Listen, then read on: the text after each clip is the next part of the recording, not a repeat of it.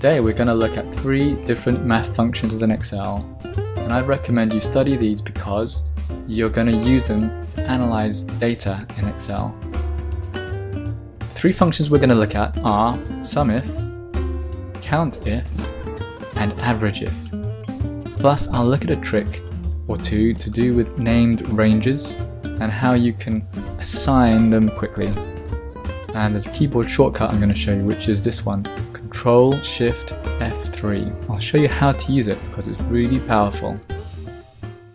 I'm going to use the Sumif, Countif and Averageif functions to build a spreadsheet where we're going to be able to select a salesperson in a drop-down list. So we select Ariana and we'll see lifetime sales, which is all driven off this table here. I'll start off with the named range trick. Now you might know that if you press Ctrl F3 it brings up the name manager, and as you can see there are no names defined here. Now I'm going to define a whole load of names very quickly. I'll start here with salesperson, press Ctrl Shift 8 to select the current region, then press Ctrl Shift F3, and that brings up the Create Names from Selection dialog box. I just want the top row, click OK. And now when I press Ctrl F3, you'll see a whole load of names have been defined, which is really neat. I'll do that again just after I create a unique list of names. So I select all the salespeople, copy that, paste them here as values, and then because I'm in Excel 2010, I can use the Remove Duplicates feature here. Click OK, and Excel tells me that 11 unique values remain. Click OK. Let's create another named range. Press Ctrl Shift F3, top row, OK. And we'll use that in data validation here. So I'm going to allow a list and the source equals, and now I'm going to press F3 to bring up the paste name dialog box and select names. And what you'll see is a drop down that allows you to pick from these 11 different values. And let's put Ariana in for the moment. I'm going to label this criteria _1 and change the formatting a bit, making it bold, italics, right aligned, and select those two, press Ctrl Shift F3. I'm going to say right column.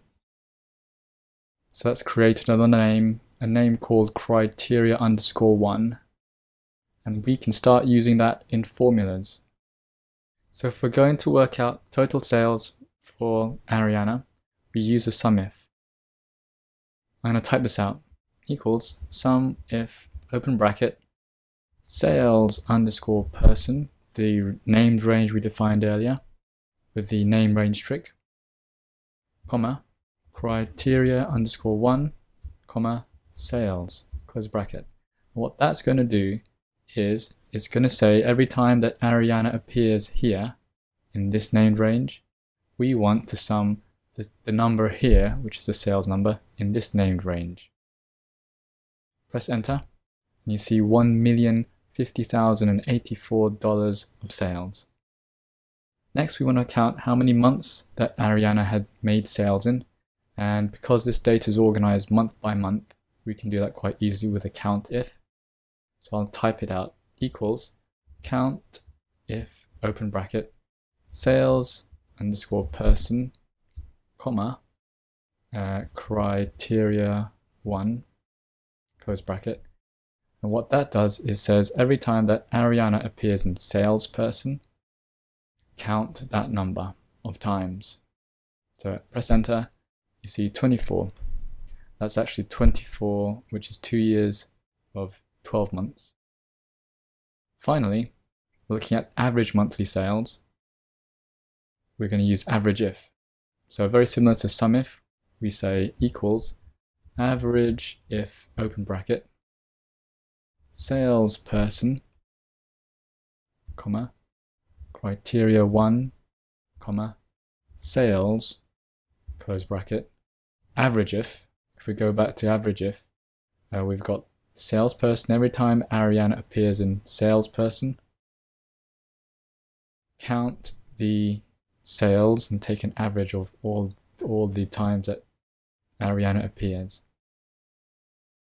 And that gives an average of $43,754. And you'll see now, because I've used these formulas, I can select a different salesperson, for example Brady, and it'll show his total sales, number of months that he's sold, and the average monthly sales.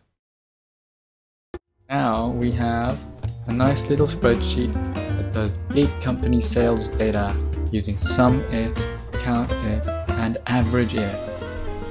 Right, till next time, see ya!